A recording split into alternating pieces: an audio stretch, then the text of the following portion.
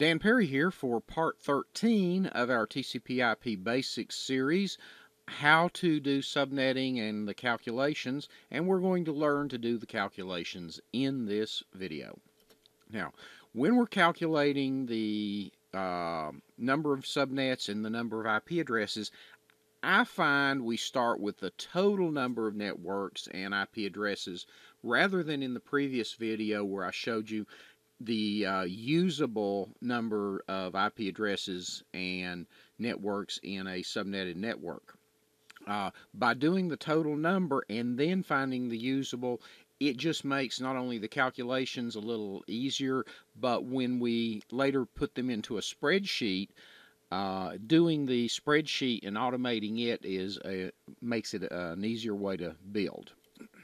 Now, going back and looking before our example, we had a subnet mask of 255.255.0.0, which was a standard Class B mask.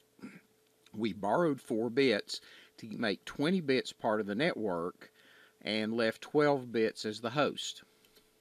Now, by borrowing the 4 bits, what we now have is the ability to do the calculation, since we know how many bits we've borrowed and how many bits are part of the host. So the total number of networks is 2 raised to the number of bits borrowed, so that's 2 to the 4th, or 16 networks.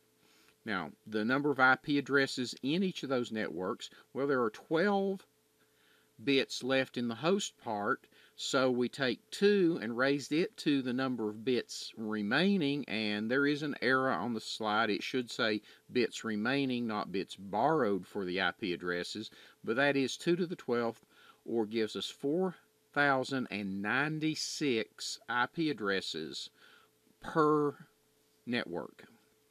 And yes, I said we would do Class C's, and when we actually build our table we will, but I wanted to show you doing it with a Class B. Now here's an example of a Class C where, or Class C range, when we borrow bits. If we don't borrow any bits, it's unsubnetted. There's just the one network and 256 IP addresses. If we were allowed to borrow a single bit, and in class full addressing we are not, that would give us 2 networks of 128 IP addresses each.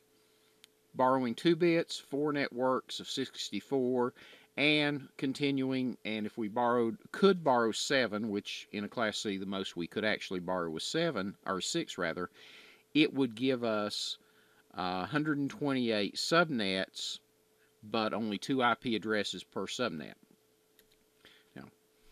Now, the more subnets we have, the fewer IP addresses we have per subnet.